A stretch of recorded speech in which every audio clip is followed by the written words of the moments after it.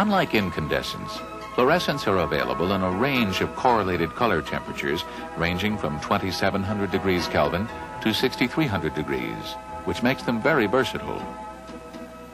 For example, higher color temperatures can be used in areas adjacent to windows to minimize the color shift from daylight, while lower color temperatures can be used in conjunction with incandescents to provide efficient lighting that also blends in well. Of all lighting sources, high-intensity discharge lamps are the most efficient. 3 classes of HIDs have been developed, each with its own unique color characteristics. The first were the mercury vapor lamps. Like fluorescent lamps, they produce light by exciting mercury, which in this case is more pressurized than in fluorescence.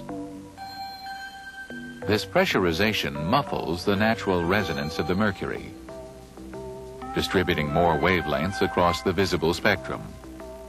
Because pressurized mercury produces a distinctly blue light, it correlates to a color temperature of 5900 degrees Kelvin and has a CRI of 22.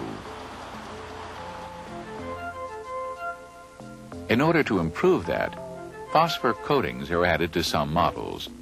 This has the effect of lowering their color temperature and raising CRI to as much as 52. However, with the advent of metal arc technology, the uses for standard mercury vapor are steadily diminishing.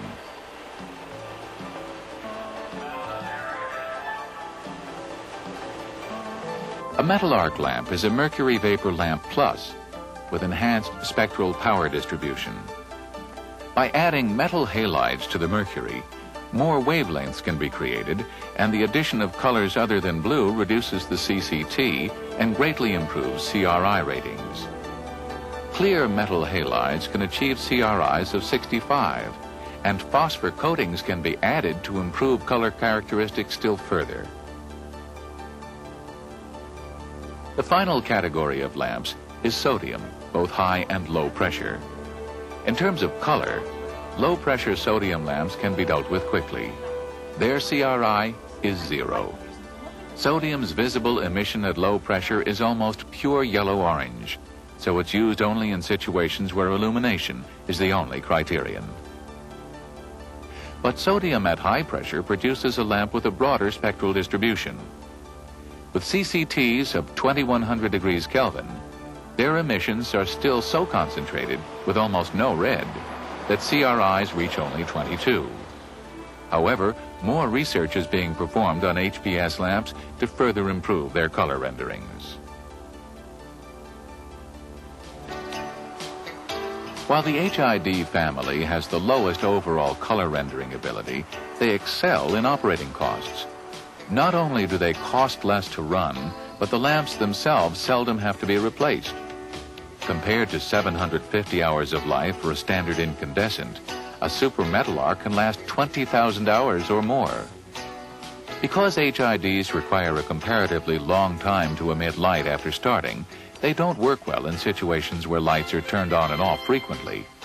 But generally, they are the most economic option, and there is a trend to use them in conjunction with other light sources. For example, both metal arcs and HPS lamps are now sometimes used in retail stores in combination with tungsten halogen sources. The best features of each are combined: high efficiency with good color rendering. With a greater awareness of the relationship of light and color, the power of light to affect color appearance, color has become a major concern in lighting design.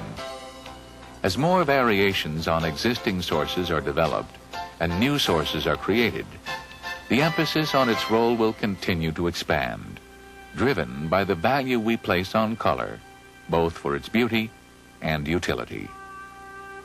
Since man's beginnings, colors have exerted a powerful influence on us. From Neanderthal paintings on cave walls to modern designers' latest creations, color even served as a catalyst for a revolution in scientific thought, the ramifications of which still govern our methods for creating and displaying it. Because, as we've seen, color is not intrinsic to the world outside us, but is based on 3 different elements: the light source, which emit certain wavelengths of energy, the objects around us, which absorb, modify, and re-radiate that energy, and we human observers who use that energy to see. Perhaps one of the most fascinating aspects of this knowledge is that color is a uniquely human experience.